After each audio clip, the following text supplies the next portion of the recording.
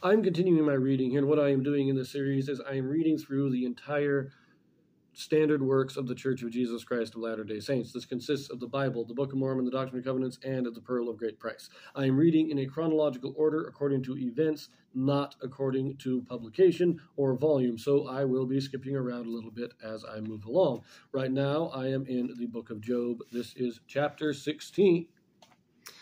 Job bewails against the wicked who oppose him. Though even his friends scorn him, he testifies that his witness is in heaven and his record is on high. Then Job answered and said, I have heard many such things. Miserable comforters are ye all. Shall vain words have an end? Or what emboldeneth thee that thou answerest? I also could speak as ye do. If your soul were in my soul's stead, I could heap up words against you, and shake mine head at you. But I would strengthen you with my mouth, and the moving of my lips should have assuaged your grief.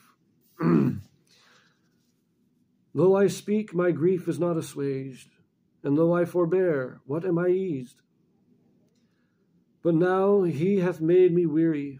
Thou hast made desolate all my company, and thou hast filled me with wrinkles, which is a witness against me, and my leanness rising up in me beareth witness to my face.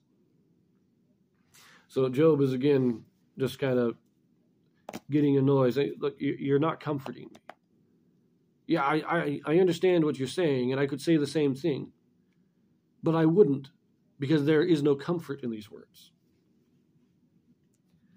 Verse 9, He teareth me in his wrath, who hateth me. He gnasheth upon me with his teeth, mine enemy sharpeneth his eyes upon me. They have gaped open me with their mouth. They have gaped upon me with their mouth. They have smitten me upon the neck, upon the cheek reproachfully. They have gathered themselves together against me. God hath delivered me to the ungodly, and turned me over into the hands of the wicked. I was at ease, but he hath broken me asunder, and hath also taken me by my neck, and shaken me to pieces, and set me up for his mark.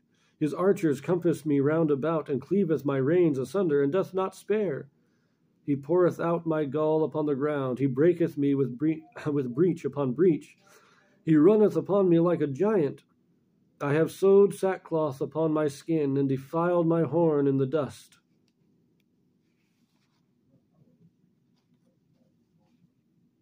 My face is foul with weeping, and on my eyelids is the shadow of death, not for any injustice in mine hands.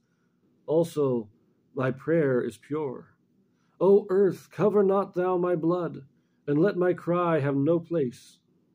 Also now, behold, my witness is in heaven, and my record is on high. My friends scorn me, but my eye poureth out tears unto God. Oh, that one might plead for a man with God, as a man pleadeth for his neighbor. When a few years are come, then I shall go the way whence I shall not return.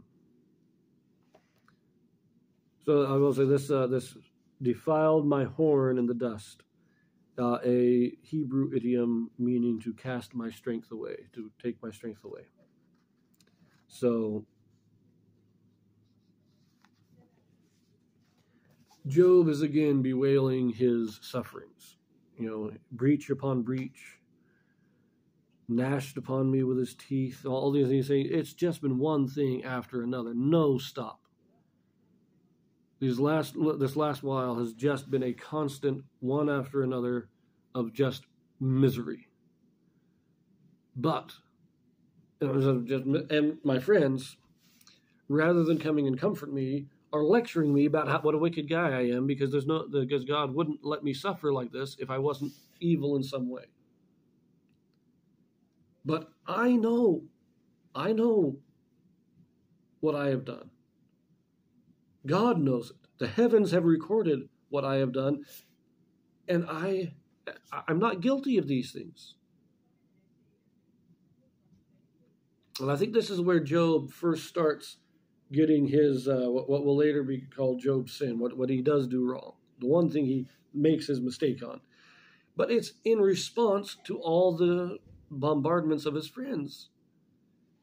And that he is, to a certain extent, praising himself. He's showing a bit of his own pride.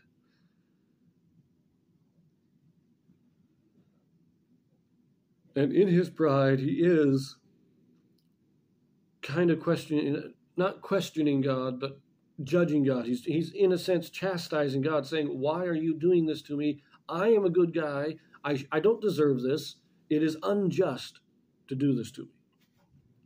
And that's kind of what he's saying. And we see this, and I think we get a little bit more of it later on, but that's the one thing Job does do. He says he's perfect, but under this immense pressure, all this suffering and all this pain, and his friends basically turning against him and saying, you must have done something pretty bad to have God do this to you. His own pride and his own, he's not conceited, he's not vain, but he is proud of his own righteousness. And in the face of all this, almost as an attempt to keep his faith, he builds up his own pride. And that is where he does fail to a small extent.